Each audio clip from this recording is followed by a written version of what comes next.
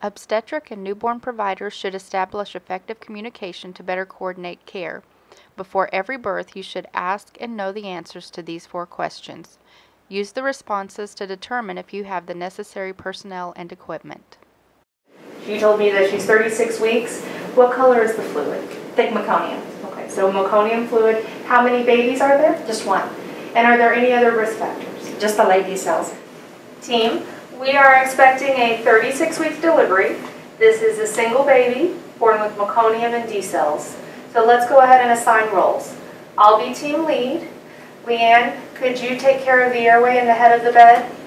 Courtney, would you be willing to do ventilation? Delinda, will you place the pulse ox, assess circulation, and start chest compressions if needed? All supplies and equipment necessary for a complete resuscitation must be readily available for every birth. A general list of items to prepare will include supplies and equipment for suction, positive pressure ventilation, intubation, medications, umbilical vessel catheterization, and other miscellaneous items such as a radiant warmer, timer, and stethoscope. For very preterm babies, additional supplies will include plastic bag or plastic wrap and a thermal mattress. You should be familiar with the location and use of all the supplies and equipment in your area. Excellent, team. I think we're ready. Baby's out. Outdoor timer on. Suction. All right, let's warm, dry, and stimulate the baby. I'm placing the pulse ox on. Excellent. Okay, let's remove the wet linens. Okay. We are nearing 30 seconds of stimulation, and we're almost a minute of age. Let's listen and check for apnea. That's definitely less than 100, and I don't feel any chest movement. This baby's not breathing. Let's begin positive pressure. Does everyone agree? Yes. I agree. Positive pressure has been started. I'll put on the leads.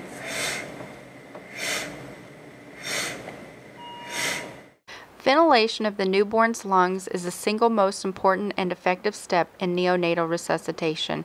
Thus, learning how to provide PPV is the foundation of neonatal resuscitation. Before birth, you should have set up your PPV equipment. Shown here is a flow inflating bag. Flow should be set at 10 liters. Starting oxygen concentration should be 21% for 35 weeks gestation or greater, and between 21 and 30% for those less than 35 weeks. PEEP, when available on the device, should be set at 5 centimeters of water. Initial peak inspiratory pressure, PIP, should start between 20 and 25 centimeters of water. How will you know you are providing effective ventilation? The most important indicator will be the rising heart rate. Heart rate should be on the rise after 15 seconds of effective PPV. If the heart rate is increasing, then continue PPV until you determine the baby no longer needs PPV. If the heart rate is not increasing, check for chest movement. Chest movement can be assessed visually or by gently feeling for a rise and fall of chest movement with your hand. If the chest is not moving, then take ventilation correction steps immediately until PPV is able to move the chest. Continue PPV that moves the chest for 30 seconds and then reassess heart rate. All right, we're going to do 15 seconds of bagging. I'm going to go on ahead and take your stethoscope from you. Okay.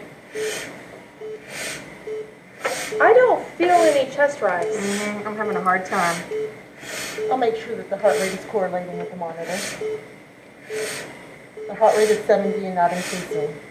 We should start Mr. SOPA. Mr. SOPA is a mnemonic to remember the 6 ventilation correction steps to take when you determine that you are not providing effective ventilation. M is for mask adjustment. Make sure the mask fits properly and forms a good seal.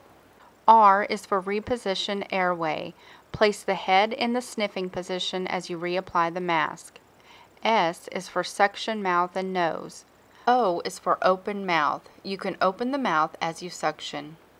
P is for pressure increase. Increase PIP cautiously, but inflating the lungs may require higher inspiratory pressure initially. A is for alternate airway. Place an endotracheal tube or laryngeal mask airway before proceeding further down the NRP algorithm.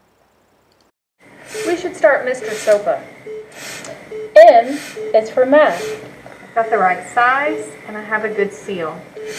R is for repositioning.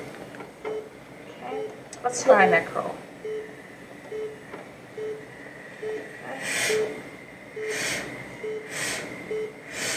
S is for section.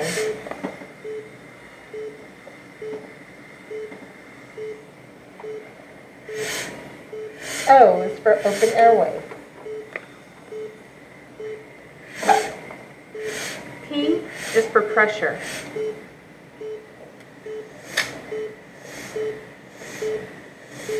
I see chest movement now. If that hadn't worked, we would have gone to A, alternate airway. We're going to bag for 30 seconds, and after that, we'll check a heart rate.